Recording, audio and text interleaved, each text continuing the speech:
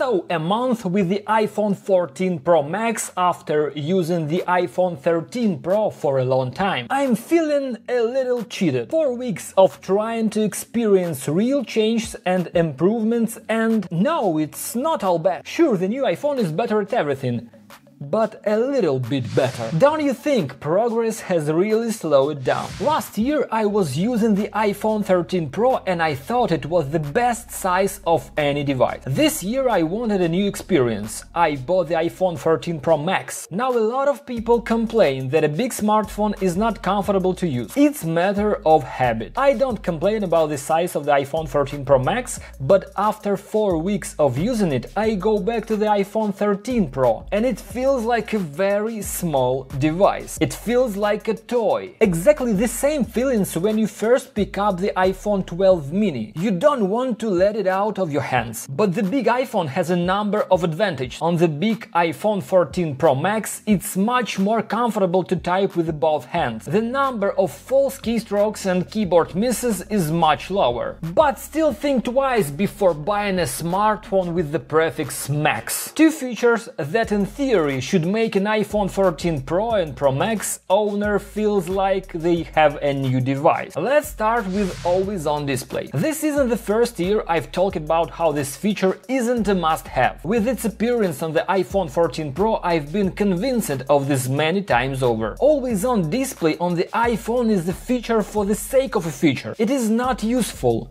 but it managed to take away from 5 to 15% of the smartphone's charge in a day. The main problem with always-on on iPhone is that there is no point in displaying widgets on the gray screen, which are supposed to show some action. Here is the music player widget. I don't get the information that music is playing right now, because in the language of the interface, the gray icon is an idle icon. Dynamic Island is actually an improved notification system that you can interact with. But first and foremost is the notifications specifically. They've gotten neater and more advanced. Here is an example of what notifications look like on the iPhone 14 Pro Max and on the iPhone 13 Pro. The way I see it, it's gotten better.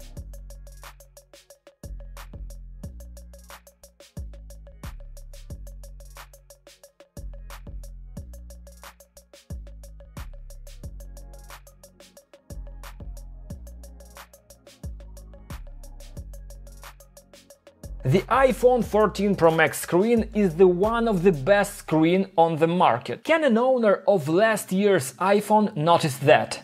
Hardly. In direct comparison of the two iPhones, the difference is almost invisible. Photos look the same, videos are displayed the same. To see the difference, you have to peer into every pixel. The iPhone 14 Pro Max has a maximum brightness of 2000 nits. Such brightness is achieved only in direct sunlight. But if it's hot outside, the smartphone will quickly heat up and reset the brightness of the screen automatically. In autumn and winter, this will not happen. And in summer and spring, the maximum screen brightness is guaranteed to be reduced when it gets hot. The only competitor to the iPhone 14 Pro Max is the Galaxy S22 Ultra. But Samsung has a completely different approach when it comes to displaying color. The iPhone 14 Pro Max screen is ideal not only for content consumption, but also for content creation. You can be sure that a picture that looks cool on the iPhone screen will look just as cool on the other users' devices. Let's talk about performance and make a little test. I edited 4K video lasting more than 1 minute in Video Leap Editor and applied the same effects to the same video sequences. Both smartphones handled this video in the same amount of time. The iPhone 14 Pro Max is the best gaming smartphone on the market. Games at Full HD resolution and 120Hz work perfectly and without any lags. If you do not play in games on the smartphone, you will not feel the difference in the performance. The iPhone 14 Pro Max have a very big problem. This phone discharges faster than the iPhone 13 Pro Max. First, because of the new always-on display feature. Yes, I recommend disabling this feature. Secondly, because of iOS 16. I'm sure Apple will fix this problem in the next updates. Cameras. Is there a difference between 12 megapixels and 48 megapixels? Can we say that the iPhone 14 Pro Max camera is better than the iPhone 13 Pro? Daytime photos are slightly different, but the difference is not very noticeable. The 48 megapixels takes more detailed pictures, but you won't use this mode all the time, as the size of one picture is about 85 megabytes and you can only see better detail by zooming in hard on the screen. Video in the dark is much better.